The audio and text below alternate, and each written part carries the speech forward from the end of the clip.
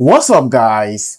This tutorial is going to be simple and straightforward. Okay, so I'm going to show you guys how you can control your Easyworship application using your smartphone. Whether it's an Android phone or an iPhone, you can easily control your Easyworship application by projecting scriptures, song lyrics, motion graphics using your smartphone. Then after that, I'm going to show you how you can connect your Easyworship into vmix and control it from your smartphone as well. So when you press on your smartphone, it triggers the Easyworship and then it triggers the NDI connection from the Easyworship into the vmix application, and it's going to be fun to learn this. All right, so I want to walk you through the demonstration, and after that I'm going to take your hand and walk you through step by step how to achieve this.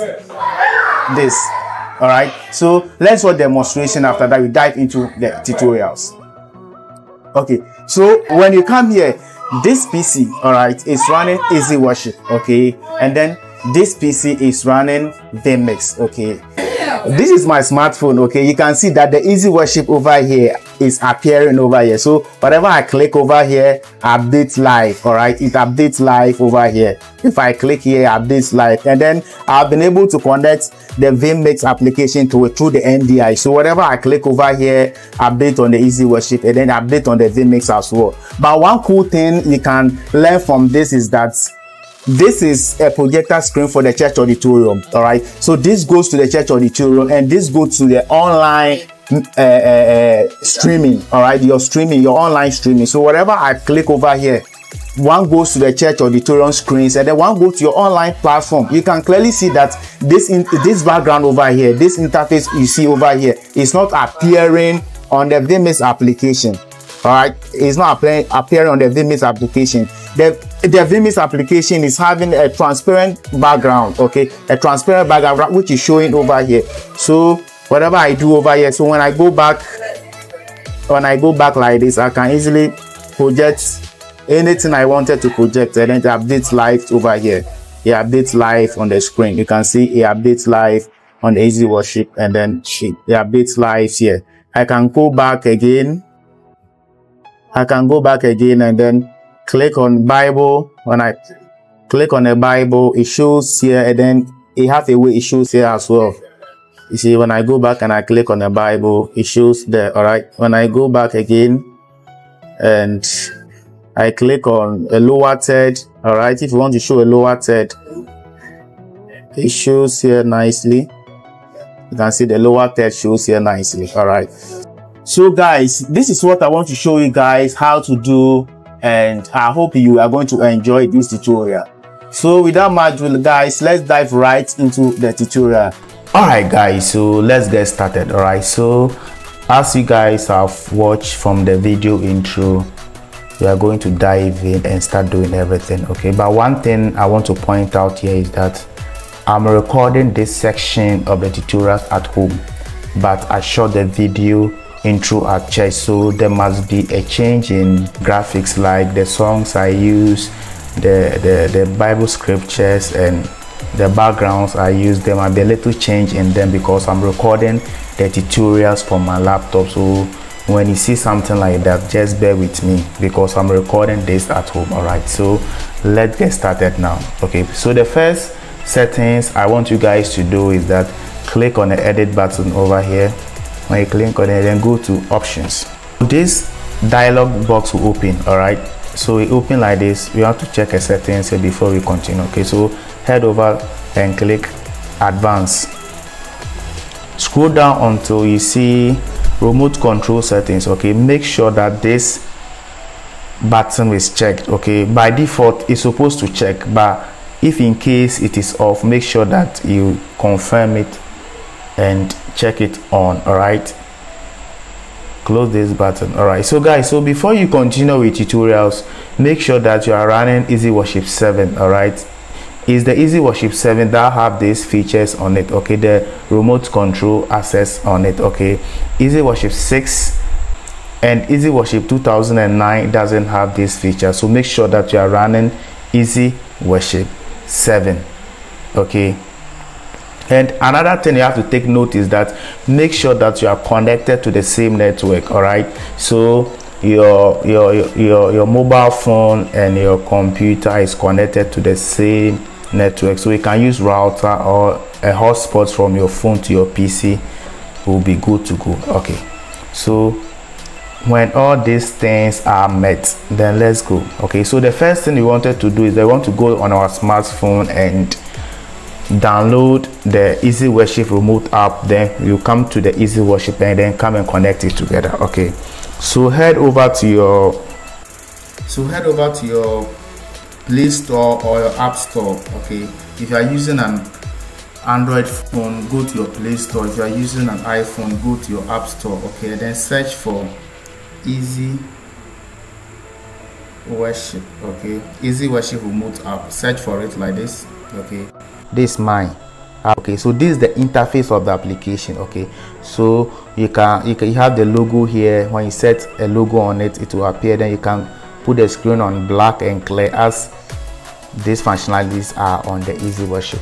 Okay, and then when you click on the three lines over here, there are settings and schedules you can do. When you click on your settings, this is where you are going to do your settings and then connect it to the version on the PC. Okay, so let's do the connection now. Okay, so on the PC, this application remote, you can see something like remote over here. Click on it like this. Okay, and then come down, you will see Easyworship remote with the desktop name. By default it is off. Click on it. Okay, when you click on it like this, okay, it's going to, when you click on it like this, it's going to allow you to download a driver that will allow you to connect your phone to your PC. Okay, if you're a first-time user. Okay, since I've done it already, I've been able to download that driver. But if you're a first-time user, it's going to give you access for you to download the Bonjour driver. Okay, so when you download it and install it, then when you click on the on button, it's going to on like this for you. Okay, so please kindly take note of that. So when you click on it and it's on like this, then you come to the Easyworship app on your iPhone or your Android phone. Okay, so you can see the server. Under the server, you can see the PC, the Easyworship name over here. All right, the PC name over here. Then the connection status, you can see that it's waiting for pairing. Okay, and then you have the name there and other controls over here. All right, so it's waiting for pairing. So on the PC, you can see that there is an iPhone over here. This is the name of my iPhone. Okay, the name is an iPhone, so you can see the same iPhone on the Easyworship here. So what you have to do is I just click on the pair. Okay, so when you click on the pair, when you come to your Easyworship mobile, you can see that it is paired now. Okay, but the connection status is saying that view only.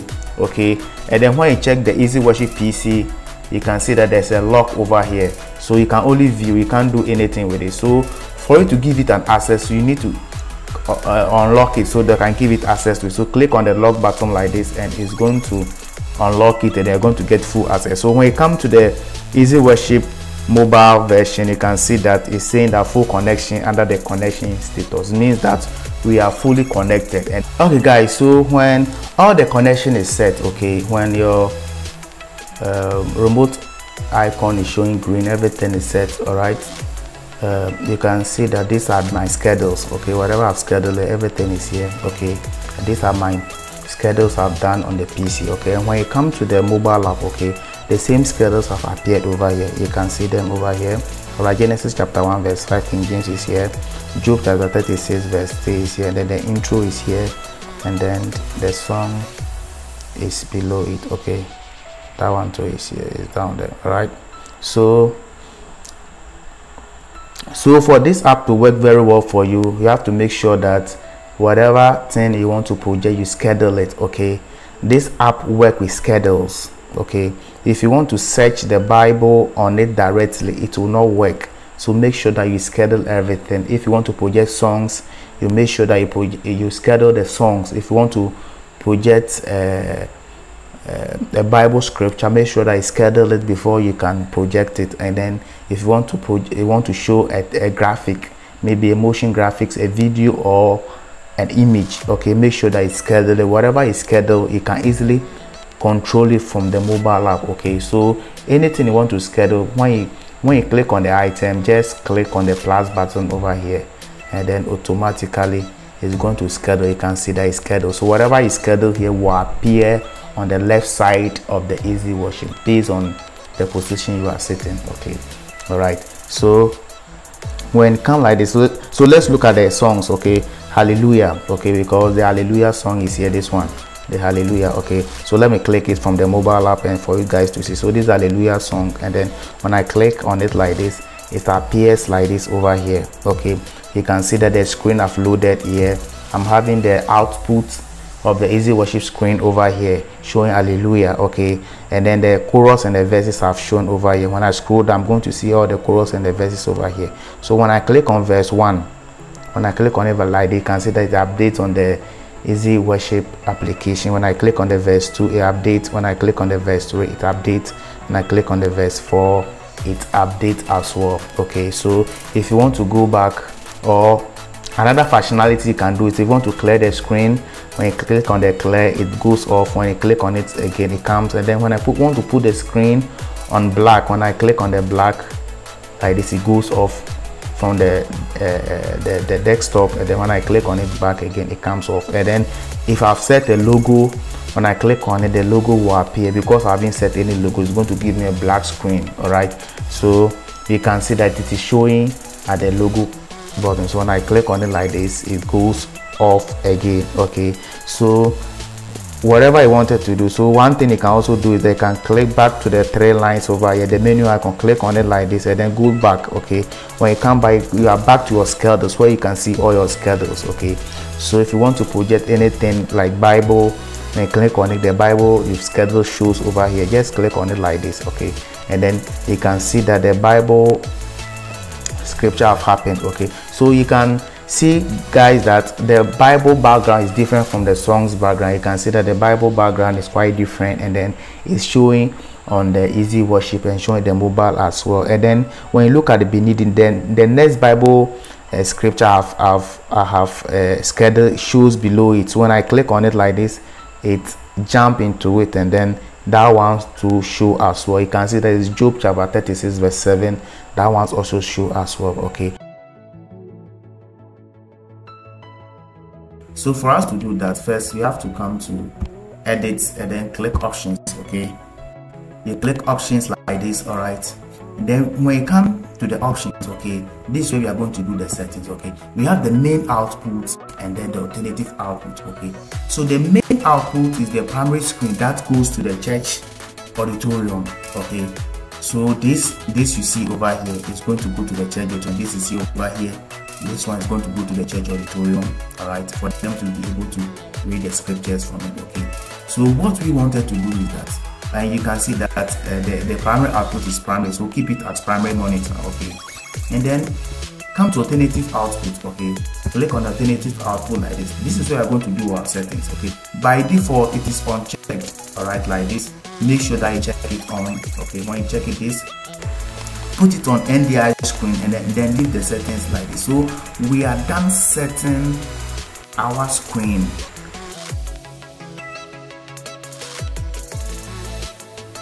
So now let's go into vmix and let's see how we can capture this screen into the vmix software. Then we will proceed from there. All right guys, so after doing all your configuration with the Easy Worship application, launch your vmix application and then come here, click on add input over here. When you click on add input, this dialog box will open for you. Then you navigate to enter desktop capture. Okay, so you will see Easy Worship alternative output over here. Click on it like this and then click OK. Alright guys, so when you click on it, this thing will show. So you can see that the output of the Easy Worship over here have been captured into the vmix software over here. Alright, so you can see that the vmix, the Easy Worship output has a background, and then in the vmix software is having a transparent background over here. So at this point you can go to settings and then you can adjust the position. All right, you can adjust the position and make it small, and then you bring it down. Okay, you can adjust the position over here. All right, so you can adjust the position by clicking the settings icon, then go to position. So you can increase the zoom, Okay, you can decrease the zoom like this, and then you bring it down. All right, you bring it down over here like this. Okay, you bring it down. You can still make it small to how you want it, and then you can bring it down. All right, here like this. All right. Okay, so imagine if this is an overlay. Okay, if your singers are singing, they can be displaying the lyrics of a song below it, or a pastor is preaching, they can be displaying the Bible scriptures beneath. You just have to give it a background.